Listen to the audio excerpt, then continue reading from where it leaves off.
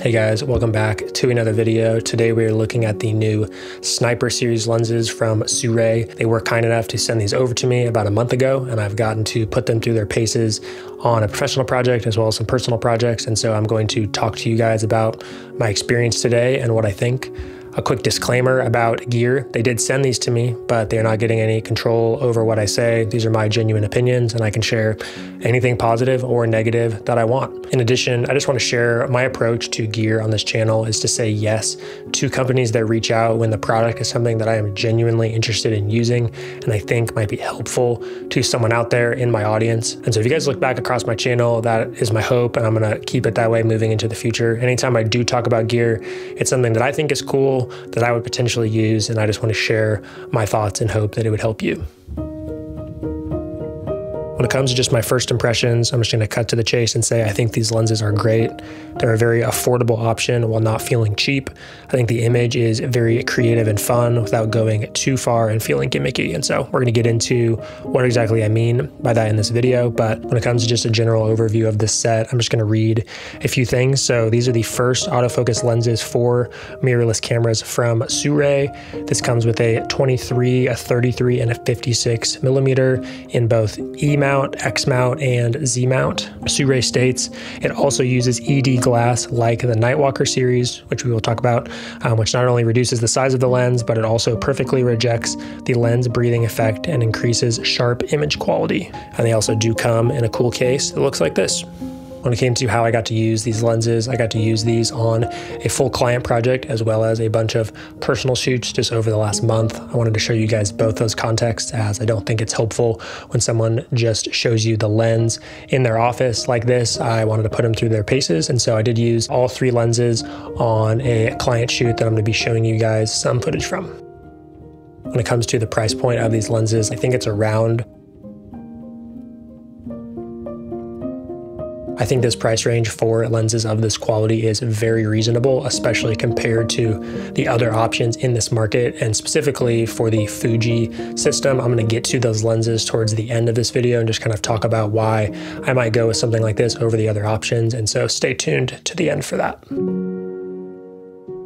When it comes to autofocus, I know this is probably one of the most important categories to you guys, and I'm going to try and go over it quickly. But overall, these lenses are really, really good. When it comes to reliability, amazing. The way they stay locked on, there is no weird hunting or background jitters where it's trying to switch the focus really quickly. It just stays locked on, especially with face tracking like you're seeing here in this scene. And then when it comes to adjustability, you can fully tweak these with Fujifilm's autofocus custom settings, so you can adjust the speed as well as how locked on you want these lenses to be.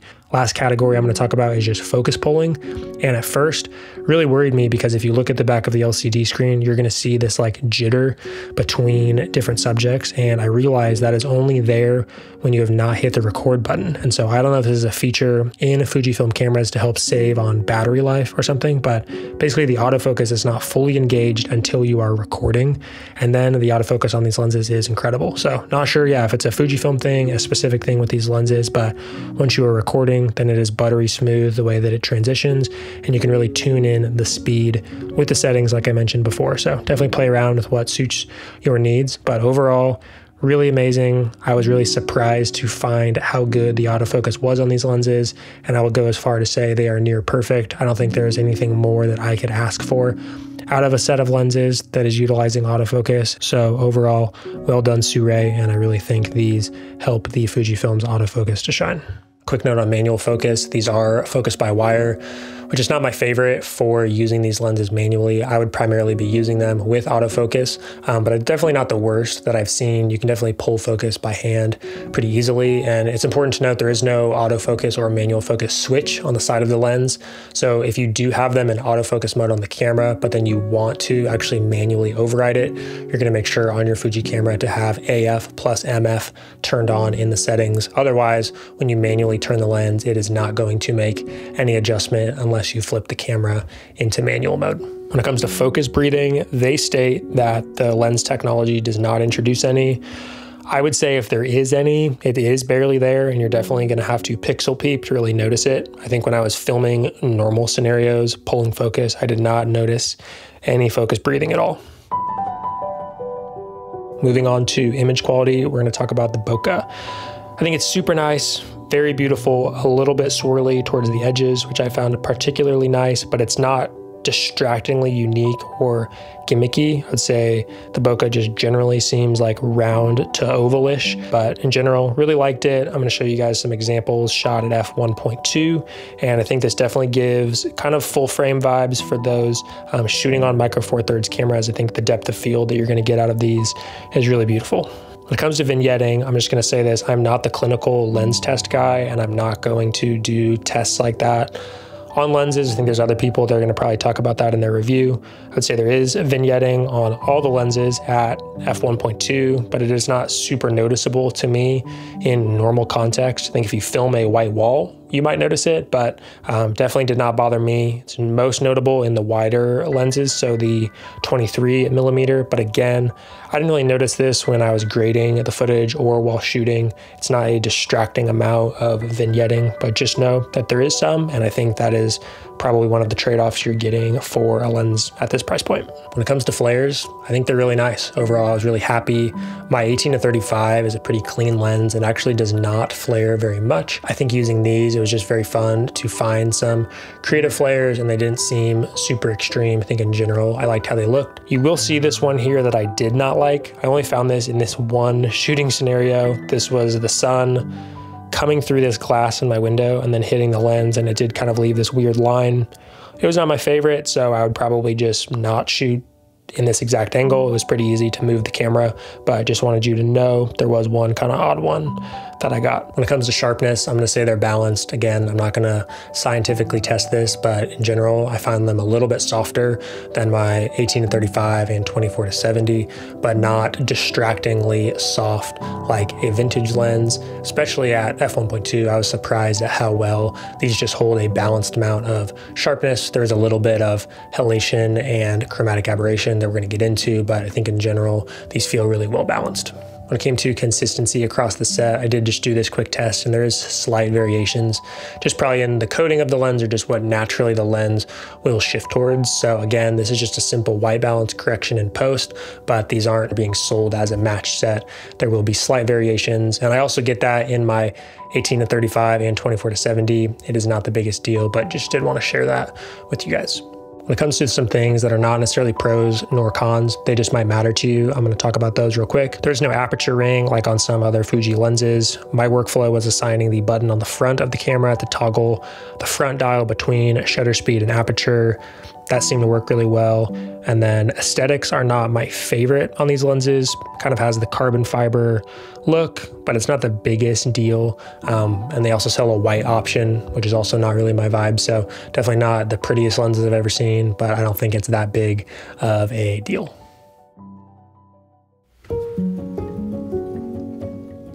When it comes to downsides or flaws, the first one we're going to talk about is just weather sealing.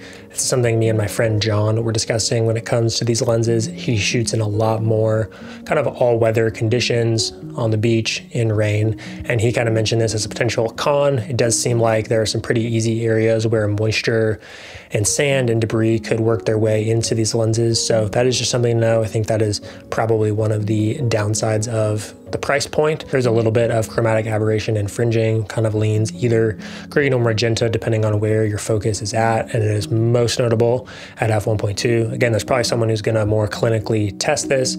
I find that it just adds a little bit of character to the image. It's not necessarily the worst thing, and so if you are looking for the cleanest, set of prime lenses, this probably isn't for you. But I would say in general, it's pretty controlled and actually really similar to the Nightwalker lenses that were recently released, and I feel like in general, people really liked the look of.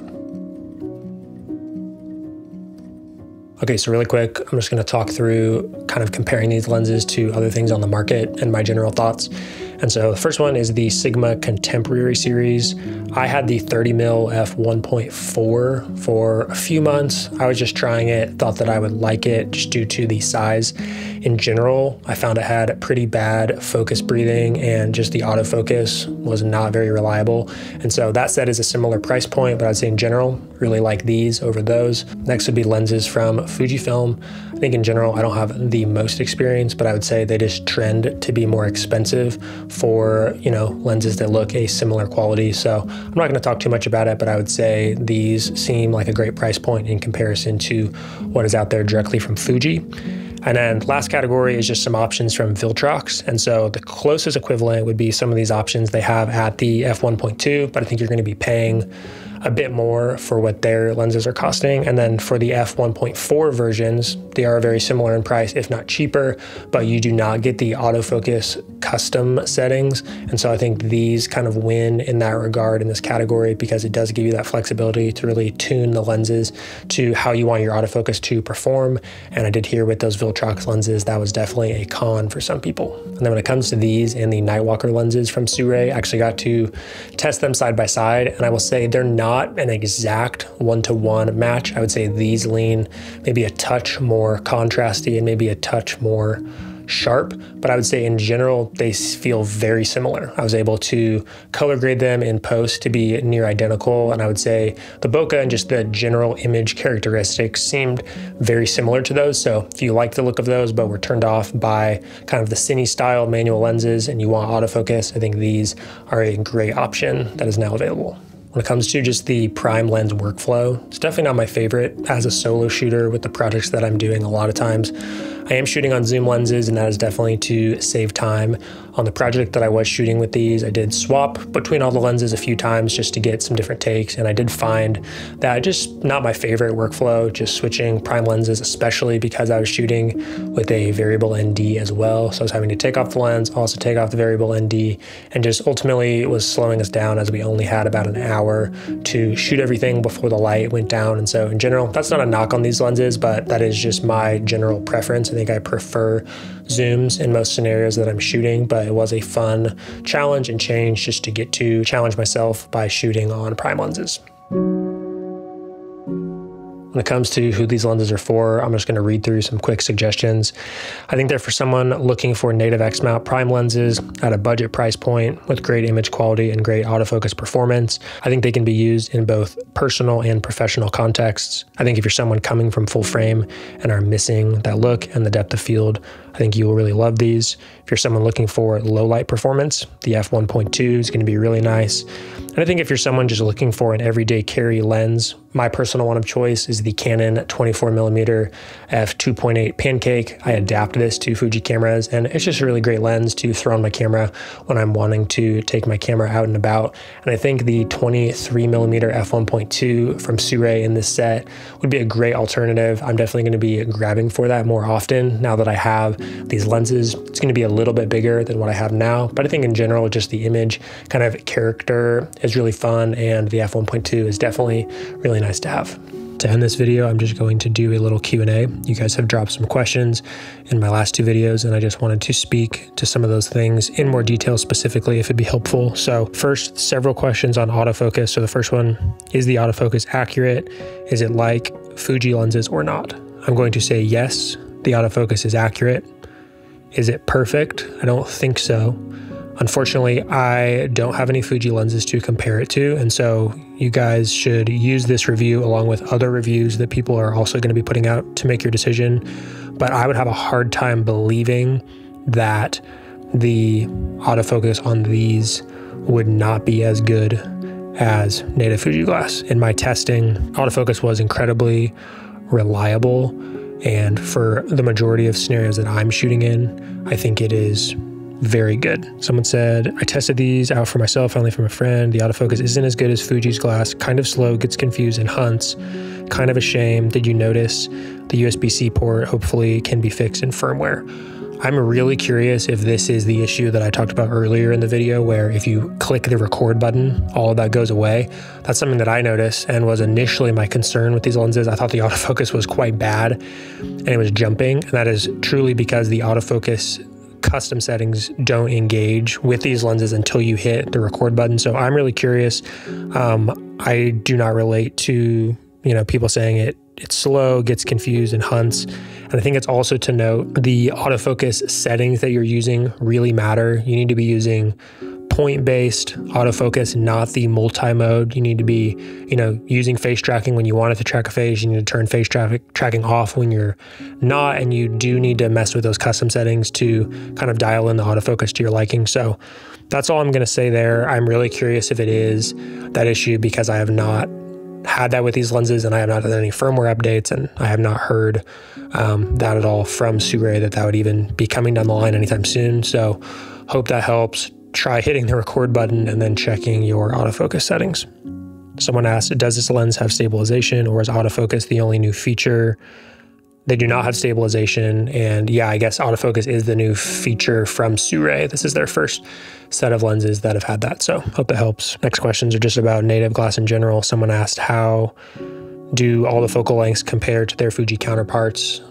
I've mentioned this a few times. I don't have any Fuji lenses. You guys can go watch videos on my channel about why I don't own lenses from Fuji, so I can't do any direct testing, and I don't want to say anything that's going to lead you guys, to a wrong conclusion. So I'm hoping my review, along with a bunch of other ones, can help you guys make an informed decision. But I would say if you're wanting the best image quality and autofocus performance, and you do not care about price, just buy Fuji glass.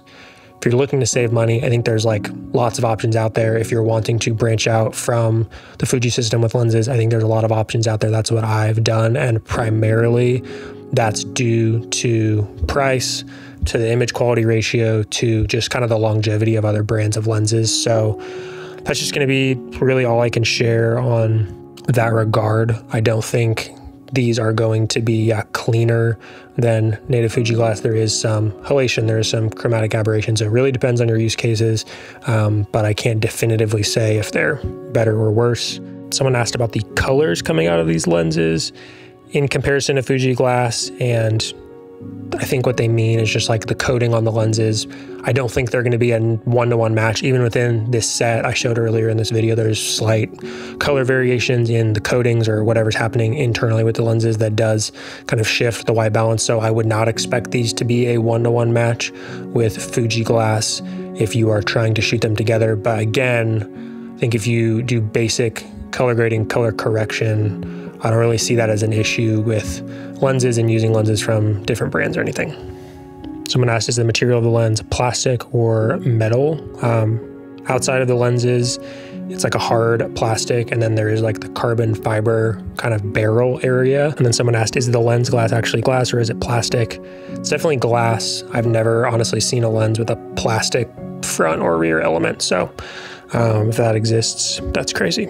Someone asked, I'm curious about the photography results from these lenses, like sharpness when shooting with the widest aperture and chromatic aberration. So I can't really speak to what photographers want. I'm not a professional photo shooter. I don't really use my lenses a lot of the times for photo work. So I'm hoping, again, there's going to be other reviews out there that speak to how photographers like these. I think when it comes to autofocus performance, seems like that would be fine. I think maybe the downside for some photographers might be some of the image characteristics. I would say in general, like halation, bloom, chromatic aberration. I think some of that does hold more value in the video space because people talk about that as like interesting character, whereas like photographers and maybe the photo community at times probably leans towards wanting like really clear images that are going to get blown up or printed, or I don't know. So I wouldn't necessarily say that they're not for photographers, but again, I don't really know exactly what photographers would even want, but I think for video, they're awesome. Okay, several questions about these versus the Nightwalkers. Someone said, are they better than the Nightwalker series? Which one to choose for filmmakers? And then someone in general just asked, yeah, how do they compare? So I showed you guys earlier in the video kind of the color comparison. I think the biggest thing you have to think about when it's these versus the Nightwalkers, there's not one that's better. They're just for like completely different audiences. So Nightwalkers are for someone wanting a manual focus lens experience. If you want to focus your lens manually by hand or with a follow focus, you would see value in having the gears on there that you can attach a follow focus quite easily to. That is the Nightwalkers. I think these are for the people that maybe liked the image quality coming out of the Nightwalkers, but really rely on autofocus. And I don't really see people using these and focusing manually by hand because they are focused by wire. It's not like the easiest experience to nail focus. And so I think those are that's the differentiator for me. If you're wanting budget cine lens experience, manual focus, go with the Nightwalkers. If you're wanting autofocus, go with these. And I would say image characteristics are not a one-to-one match, but I would say are quite similar. Okay, moving on to the character of the lenses. How is the flaring and chromatic aberrations? There is some flaring, talked about this earlier. I honestly think it's quite good. I don't think it's like overly dramatic. And chromatic aberrations, there is some. I think it really depends on what you're shooting, how close you are. I think in a lot of the stuff I filmed, I did not notice it at all. Other times when I filmed things at F1.2 really close up, it is there. But again, I think this comes down to personal style, and there are so many people, especially on like Instagram and even like YouTube, that are doing film emulations, who are editing, you know, their images very heavily to emulate film.